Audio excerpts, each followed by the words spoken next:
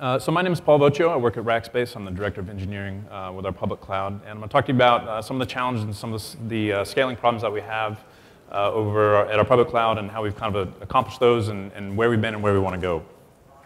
So this is a little haiku that I kind of like to remind all our new engineers when we start, and that if you write code, it doesn't really matter as long as we can't get it to production. So that's kind of the key thing that we try to make everyone understand is that's great. You write really awesome code, but we need to get it out into production. So we're going to talk about how we deploy stuff at scale at Rackspace. We're going to talk about where we've been over the past 2 years with OpenStack and then where we want to take it in the next 18 to 24 months. And so just a little reminder from what we talked about at the Portland Summit. So we launched our Open Cloud in August 2012. And so the thing that I want everyone to realize is that we'd actually been running OpenStack for the previous year in production before it was actually in production. And so we were deploying code that was roughly 2 weeks out of trunk, and we've been pretty good at doing that. And over the time, what you can see this graph shows is that our number of releases got slower as our installation got bigger. And this is for a number of factors, which we're going to talk about, but a lot of it was just the scale of our deployment got so big, and the mechanisms that we had wrote, which worked in the beginning when we were really small, just didn't really scale out. And so once we got to around January 2012, our environment had really gotten so big that our deploys were taking up to 6 hours. And our engineers were getting very, very tired of this and we realized that we had to rewrite this process from the ground up. And so that's what we did. And so a little background on our public cloud. So we actually run 2 clouds at Rackspace. One is the public cloud that you guys interact with on the API. And the other is actually a large internal cloud that we call I&amp. It's based on OpenStack. And it actually provides all the external services that we offer publicly, but just on internal APIs on our internal IP space. And so the reason why we did this is we realized that if we are to offer our customers an OpenStack solution, we really needed to run it first and make sure that it scaled. So this is, again, before OpenStack had really taken off and before it was quote-unquote mature. We knew that we had to make sure that it was up to our standards. And so we built this internally. And we ran this for many, many months before we turned it up externally. And so the conversations that we had with our engineers when they realized that things really didn't work, and that was our motivation to go fix it. Because we had to use it, it meant we had the same pain that our customers had running it. And so as we encountered these problems, we log the bugs upstream, go fix these, redeploy it, and kind of run that cycle. So by running everything on an internal cloud, we actually get some of the same benefits and challenges that our customers have in running an internal cloud. So when we spin up our API nodes, we're actually calling an OpenStack API to create a VM and then install the OpenStack code on that. And that's what I'm about to show you here. So this, I'm sure you guys are very familiar with. So we take all our OpenStack services and spin these onto kind of a golden master. And what we do is then we take that master and we actually store ours in Swift to keep a canonical record of it and version it. But we take that and then we deploy it onto a hypervisor. And we use Zen server at Rackspace. We run a couple different versions. But we take that Zen server and then we kind of blow that and blow it wider. So we take a couple different hypervisors and bring up a very, very small OpenStack cluster. And this is what we call our seed environment or our small I&amp starting point. And then take that same image and deploy that across a bunch more hypervisors, computes, and then kind of using some scripts will wire that all together. And that becomes our kind of internal capacity for our I&amp cluster. So this guy you're very familiar with. So that I&amp capacity, though, becomes our internal API endpoint. So then we do is create more VMs. And so using our internal scripts and our deployment tools, we create those environments, I&amp, Glance, Neutron, and then a bunch of other supporting tools that we use to run our cloud. And then do the same thing where we point those 2 hypervisors and build our compute. And then what we end up with is 2 clouds, kind of inception-based, where we have then our production capacity online, backed by our internal cloud. So talk about our agile deploy process. And the reason why I put that in quotes is because we started out with building Debian packages. And so this was very easy for us. We're all Linux system engineers. We knew how to do this. And we've been doing this for a long time. So we took all our packaging, all our scripts, all our OpenStack code, worked with the community, used some of their packaging tools, using Freight and Apache, and push this. And this worked really well in the beginning. So we were able to iterate very quickly, modify our scripts. We used Puppet with Puppet masters. And we, like everyone else, Bash and SSH will take you very far very quickly. It's very iterative. Our engineers would check out the code, rewrite it, push it back, and Bash and SSH were very quick to modify. So we'd use this behind a load balancer, And one of the ways we can do this is just A/B node rotation to do our upgrades. And so this is normal website stuff. Everyone should be really familiar with this. Website stacks handle this very well, but this was a problem for us. And so we knew we couldn't deploy our computes this way for long-running operations. So we do resizes and migrations and host maintenance. And anything that is transferring a lot of data from another host, you can't just rip that out and reinstall this. And so this kind of process didn't really work well for us. Another problem that I'll talk about later is also database migrations. When we have a long-running migration, you can't really just swap out your API node if it's expecting that the database data structure to be in a certain way. So load balancing Puppet, when we scaled out, like on my first slide when I showed that our deploys went down as our capacity goes up, load balancing didn't really help us very much. And so the reason why is that our load balancers have dedicated pipes coming into this, and then the more that those are pulling that traffic out meant we were saturating some of those network links. And so we tried upgrading these, we adding more load balancer nodes, but again, that only gets you so far. And so because the way we do our upgrades, we need to do these in a short amount of time as possible. Those upgrades didn't happen in our time windows. When we talk about things are taking 6 hours to run, what would happen is a couple nodes would go, some would fail, we'd keep retrying this, and then that's what would make that end up longer. So the timing of this became very, very critical for us. We wanted to get it out as soon as we could. So we talk about breakage. So when you're running 10,000 nodes in a region or more, 0.1% down is something that you're going to experience. And so on a 100-node cluster, you're going to know if one node is out of rotation, you can kind of manage this. But because we have such a large fleet, it becomes difficult to manage anything down. So if you have a tiny fraction of your environment down, when you do your deploy, that node doesn't get that update. So you have to have a way to deal with that when it comes back online, or how to fix this. And so this is one of the things that we've also taken a lot of time and effort to go figure out. So somehow scripts to deal with auto-healing or inventory management to know if a node's offline and what to do when it comes online is something that we've also paid a lot of attention to. So deploy mechanism. So a lot of people should be familiar with this kind of strategy where you do your code, build your packages, you deploy it, and you verify it. And this is what we use our iNova environment for in a lot of our testing and automation scripts. We'll build our packages, push these out to a dev cluster, we'll run our automated suite against it. If that looks good, we'll promote it to our continuous integration environment. And this environment is where our other groups within Rackspace will then integrate their systems with us. And what we'll do is we'll kind of let it bake in that environment for about 2 weeks before we push to production. And so this is where we'll stress test it, run nightly builds, have other groups run their tests against it, look for kind of corner cases. And so this is normal. This is what everyone should be doing. But because we take a different kind of approach at Rackspace on how our developers develop, we don't develop internally and then push our code. What we do is we actually develop in the open. So our developers, when we're developing a new feature, will commit upstream first, and then go through the whole OpenStack process and pull that into our environment, build it, and then push it. And so I tried to illustrate that here by showing, if we start on the internal side where we're coding, we actually go to the external merge prop first, and then go through the test, the approvals, and the merge. And the problem on the external side is that's an indeterministic amount of time. So this could be a few hours if it's a small patch. It could be a few weeks if it's a larger patch. And on some of the larger blueprints, this could be months before we see something. And so this is a new conversation that we have when other product groups want to come and deploy something on Nova. Like it's a little bit iffy because you don't engage with the engineer and then expect the engineering team to go out into the community. The product owners inside Rackspace really need to be part of the community. And I think we've done a really good job about teaching people that you don't just drop a Redmine ticket or a blueprint on an engineer and expect them to be the advocate for that. It really takes having people integrated into the community from the product side and the QE side and the engineering side.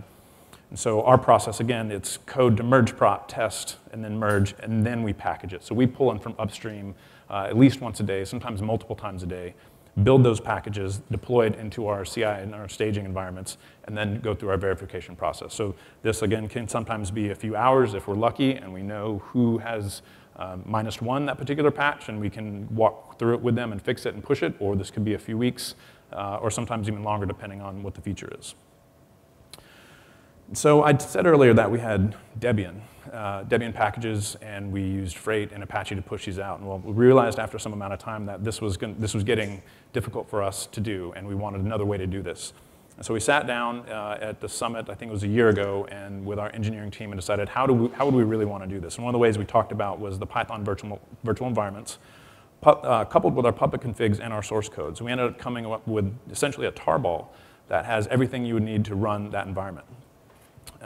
And because, sure, Apache worked, but BitTorrent actually, in some internal testing, ran a lot better. So we ended up distributing these with BitTorrent. And then the way we actually run the scripts and execute these is in collective and Ansible. The reason why we did the packaging that particular way is we found it was OS independent, and OS in the Linux sense independent. It was easier on our developers to develop against, so they could check out packages that had the particular source code, the libraries that were for that particular release, and actually the configuration that went with that particular node. So say our API nodes have all the libraries that would go with that, the source code, and then the configuration for that particular API node gets pushed to that box. And so if there's a problem with that release, we know exactly what that config was because there's no kind of confusion. When you have Puppet and configs coupled independently of your source code, the Puppet revs can change, your source code may not change, and then it becomes kind of an investigation to figure out which source rev were you at versus what configuration you were. So by coupling these together, there was never really any question that this release is the problem, and either this code or this config was the problem. So it actually helped us in our debugging a lot. And here's the other thing that we solved with the BitTorrent. So by doing this with Debian and the freight packages in Apache, like this was very easy with 100 nodes. And this scaled up to some degree of a couple thousand nodes. But when we started having tens of thousands of nodes in a region, this became a problem. And so, like I said, going back and doing some actual benchmarking with Apache and with BitTorrent, we're able to prove that it actually was faster and much more efficient for us to do this. I'm going to show you some information on that in a second. So this is a test that we ran a while ago. We had 200 hosts and a single Apache host serving our packages. So I think we had about a 100 meg payload. And the same test, that distribution was roughly under 6,000 seconds from that single Apache process. Doing the same delivery with BitTorrent across those hosts ran just under, I think it was like 1,300 seconds for the completion. This was just a kind of one afternoon test we ran. And so after we scaled this up, we were able to actually do our distribution across. It was taking, I think, was it an hour and a half to distribute some of the packages at some point, and we're actually able to get this now under 15 minutes onto a very, very large number of nodes. The other thing to keep in mind here is that your layer 2 domains when you're doing BitTorrent. So I don't know if you've worked with this in a legitimate sense, but BitTorrent can actually consume a lot of connections on firewalls and push a lot of data. So one of the things we had to really think about is how do you design your BitTorrent distribution architecture in a multiple layer 2 domains. We'll talk about that a little later. So we know we still needed configuration management. So this is, again, why we had to move away from a puppet master type scenario where when the nodes would have to check in and get their configs, normally in an environment where you're pushing packages and you can kind of do asynchronous upgrades, Puppet is really awesome for this. This is what it's built for. But when we had a specific time window that we knew we wanted to target and push our configuration. So we would change our Puppet config, check it in, and then normally what happens is Puppet will then periodically check in, pull our configs. But we needed to be very deterministic around when that happened. So what we would do is we would change our Puppet configs, check it out on the Puppet master, and then we had to do some action, parallel SSH that would go out to each host, execute, say, all right, now check in, and then that's what would come back and slam the Puppet master. So those would get overloaded. We would have some failures, have to go back and kind of keep repeating that cycle until it worked. And so by moving away from this distributing it, we're actually removing some of that infrastructure from the problem, pushing it down to the host. Everything runs at the same time. So everything has the host, the source, and then we say upgrade now. And then we have a nice distributed action that moves that up, moves the symlinks, and then restarts the services. Right now, we actually have a combination of mcollective and Ansible. The reason why I think we're moving a little more towards the Ansible side is it's agentless. It's much easier for our teams to write. We don't have to run Ruby on the hosts. And again, when we talk about our layer 2 domains, one of the things that we've noticed with the versions of mcollective we're using is some of the mcollective nodes on the hypervisor would lose their connection back to the rabbit queues. And so as rabbits traversing firewalls, then one side thinks the connection's open, and the other side isn't aware that it's closed, and again, we have a failure. So then that's another failure that we have to go track, repush, and do it. So moving to Ansible helps us kind of get around some of that. So talking about staging the packages, so you can stage the packages with Debian and Freight. You can push the command out, and it kind of sucks them down. It doesn't get us out of the problem of having to move a lot of data in a small amount of time. By doing this through BitTorrent, we actually have to only push a very small amount of data through our firewalls, and then inside the clusters, it's all distributing it among the nodes as BitTorrent does. And so we'd actually see a decreased use in our network when we're doing this, and we can actually wait until later in the night. We don't have to start early in the afternoon and start pushing our packages, saturating our network throughout the afternoon. We can actually distribute this right up to the minute as we're getting ready to go. And the other thing that our configuration lets us do is target a single node or target an entire cell. So we're actually able to do a cell at a time, a region at a time, or a single node at a time. And we talk about a node that has failed or that's coming up after a re-kick and a reinstallation. We can target the single one and say, now you're rejoining the cluster as an API node or a compute node. So things that we need to do to make it better. So DB migrations are still painful. When you have millions of rows in your database, either of logs or instances or snapshots, one of the things that we have to pay attention to is every schema change, everything that comes through, we have to evaluate and figure out, is this going to work for us or not? And so one of the things that we've done is set up database slaves that pull our data off. We run those migrations and time it. And so I think in our most recent upgrade, last week, we were looking at about a 30-minute upgrade. And so some of the things that we have to do is, and that 30 minutes means that 30 minutes downtime on our API. And for us, that's not really acceptable. We're just trying to do everything we can to have a zero downtime deploy, or at least a couple seconds where we can just call it a latent API request instead of a 30-minute API outage. So I saw that Russell said that we're moving toward rolling upgrade, which I'm very excited about. So I'm hoping to follow up with him and find out how we incorporate our database migrations in this as well. So I know everyone has a NASA, giant screens and launching rockets, but for us, this is a little bit how it actually feels. And so we actually have a large team that's online when we do our deploys. And so we run all our deploys in IRC. We have a bunch of status screens that everybody's watching. One team's watching for alerts on the notifications. Another team's watching our network. Another team's actually watching the transactions as we go through to make sure we're seeing what we want. Have a QE team online ready to run our smoke tests and QE tests when we're done. But that feels like it's kind of overkill. We shouldn't have to have a team of 15 to 20 people up watching migrations and kind of watching an entire environment. What we really want to do is have just a small team that does this. This could be a few people. So one of the goals that we're really trying to push for in OpenStack and within Rackspace is trying to make it to where anyone on our team can deploy any third shift, a first person, a developer, an operations guy. If I had to do it, I would really like to do it. And we actually use Jenkins to do a lot of our automation. So it's an automated tool. We can kick it off. We can record who ran what. We can record the output. So it's actually very well suited for this. So this is kind of our deploy timeline. So when we talked, where we were in Portland a little while ago, so we're starting in May, and we kind of look at what our deploys were. So our gray dots here are kind of major releases.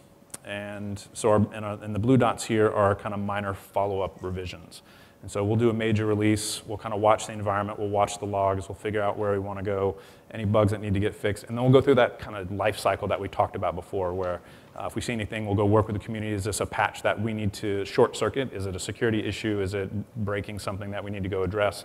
If it is, we'll kind of bypass that process, get it fixed, push it out to production, and then kind of work with the community to get that patched upstream. So we do keep a small diff of patches, but for the most part, we're running a couple weeks off a trunk. I think as of, 10/26, we were running the full Havana release. And so that's something I'm very proud that our team spent a lot of time in making sure that as we pull in from trunk, that it works in our environment, that it works at our scale, and then we feed all that back into the community. And so these are our priority deploys. So the one thing that we don't talk about is that we actually are able to deploy a lot and very often. And that's one of the things we try not to do, but if we have to, we can. And so some of these are maybe not API impacting releases, but using the tools that we talked about, Ansible and mCollective and sometimes PSSH, we'll do a targeted deploy to a particular cell or a particular node to fix an issue or anything that we see in the environment that we need to go take care of. So we still have a ways to go, I think. So we build infrastructure as a service, but we try to treat it like an application. And I think those are some of the kind of conflicts that we find in the infrastructure world. And so we use cloud, we build cloud, but it's very hard to deploy a cloud using cloud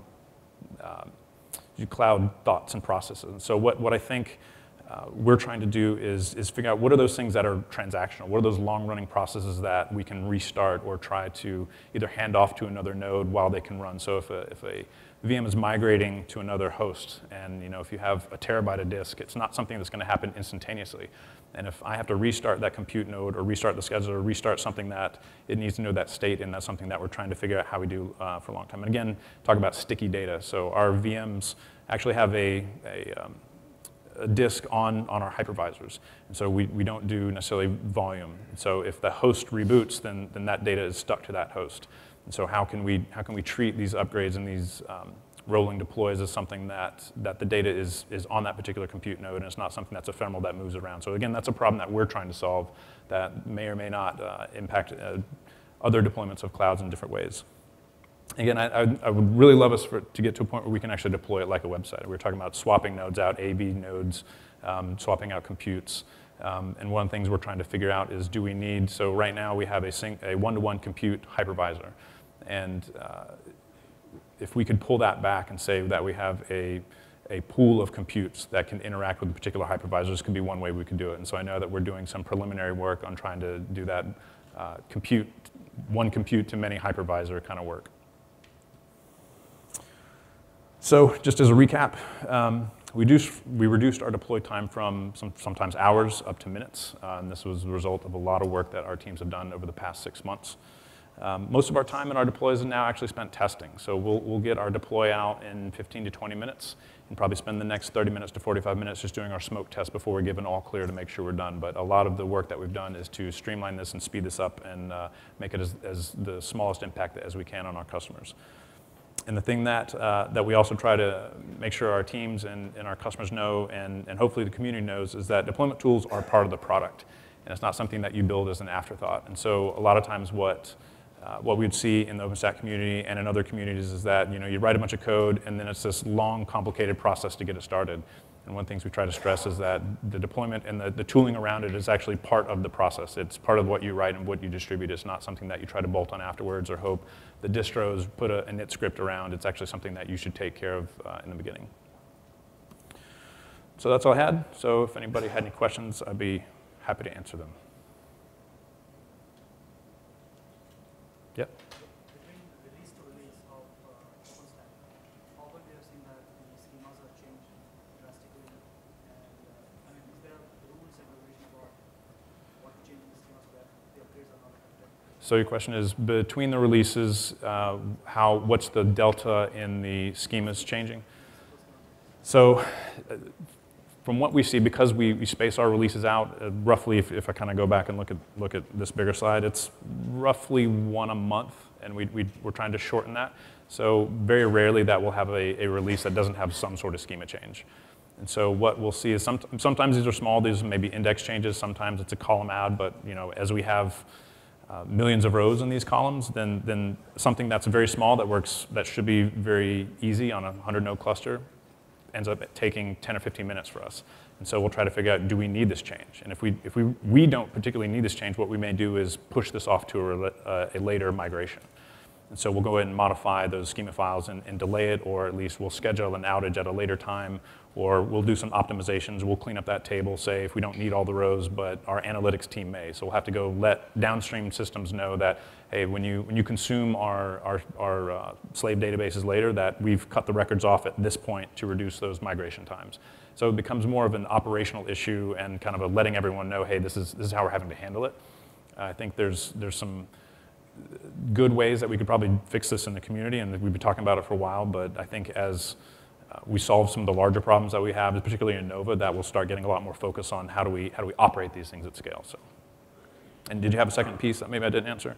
Yeah, I mean, the second piece you answered partially about how we are learning this in the community so that they should not do any drastic changes to the schema. Right. Yeah. So I think what we're also trying to do, and some of these guys, Sandy, may know that, is I think part of it is on us to actually be more participatory upstream and either provide sample data or seed data, or actually test in the 100 million row range. And so provide a database that is sanitized or sample data of this and run the migrations against that and kind of test those. I don't think we do a lot of that now. Yeah. For the BitTorrent package distribution, you have a project for that? We use cTorrent. So it's a project that already exists, and using the cTorrent, it's in the Debian distribution now. And so really all we do is we use cells, which is our kind of layer 2 domain construct in our public cloud. And so we'll run a torrent seeder per cell. And so using the Ansible scripts, we'll actually push that torrent file, which is usually very, very small, push the payload to a single node within that cluster, and then distribute the torrent using Ansible ARM Collective, and then just light it up per cell. And so they don't cross the layer 2 domains, because what we would see is, in your layer 2 domains, these are connected by the routers and the firewalls, and then they would start crossing traffic, and then we would shut down those links, and then our network guys get pretty pissed at us. So we have network nodes per cell, and each of those contact we're running an older version of Quantum, and then our software-defined networking cluster has that interaction. So we run a SDN per region, and then the networking nodes then call into the SDN for IPs and MACs and our networking setup. Mm-hmm. Right. Yep. How do you do the provisioning? So how do we do our bare metal provisioning and our OS provisioning after that? Including the hardware configuration, firmware update, radio configuration, and the OS provisioning, all these things. So being working at Rackspace, one of the things that I kind of get for free is that we've had bare metal provisioning solved for a long time. And so we have teams that, our racks roll in, we plug them in, they light them up, they re-register back in our kind of, our inventory management system, and then we pull a lot of that data out and then configure and update them from there. So we kind of cheat in that I get this for free, which is why we don't use any of the ldquo or any of the other kind of deployment tools, because I kind of get that. You mentioned about the impact of the torrent on the network, and how do you adjust the infrastructure to address that? Sure. So the impact of the torrents on the network is kind of how you lay out your physical network. So if you have a large layer 2 domain, you may not have this problem. The problem manifests itself for us is that when we have to transverse network appliances.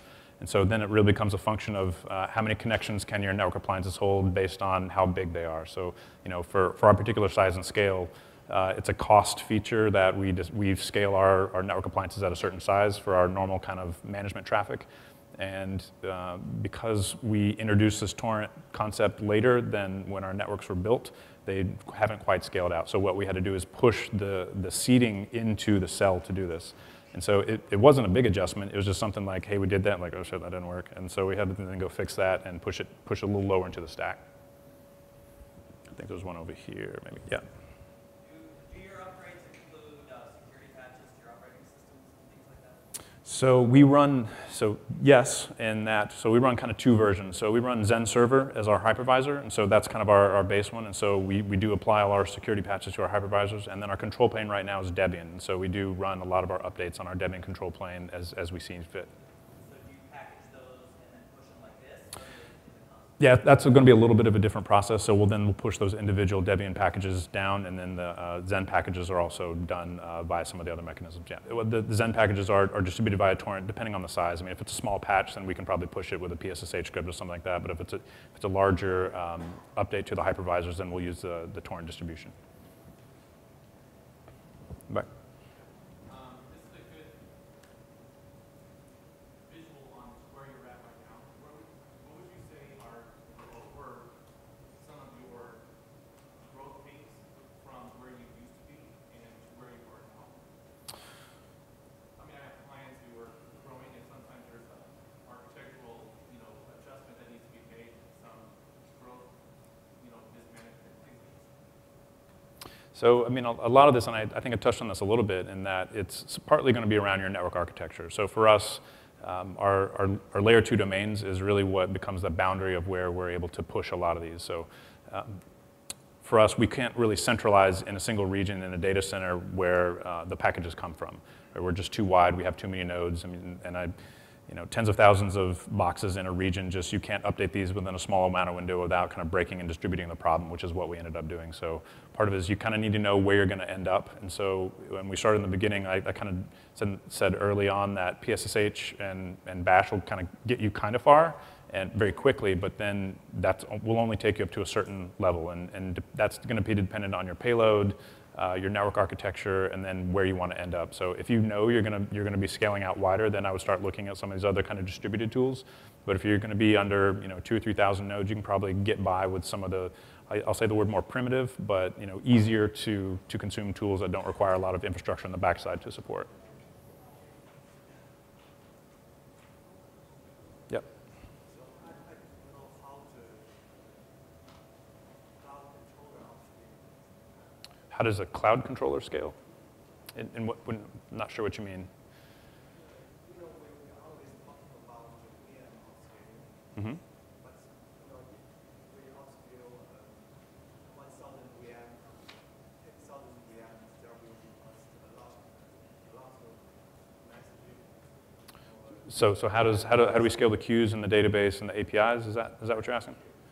I mean, most of these are just kind of monitoring the infrastructure and making sure that you're not overloading it. I mean, we monitor everything we can in our DCs to make sure that if you're not measuring it, you can't really tell what's going on. So what we try to do is measure all the things, and then when we see something kind of getting abnormal, or if we hear about an incident or we get alarmed on something, we have all the data to go back and look at this. So we use a combination of Graphite, Nagios, a couple other tools. I think Gabe Westmoss, my counterpart, gave a talk on that earlier in the week around how you monitor and how you measure.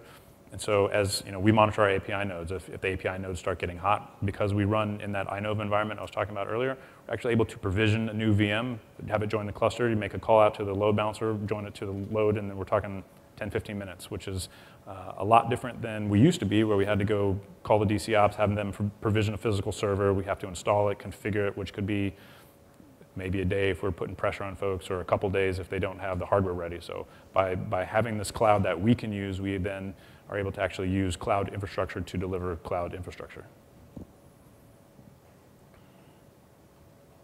Anyone else? Okay, thank you much.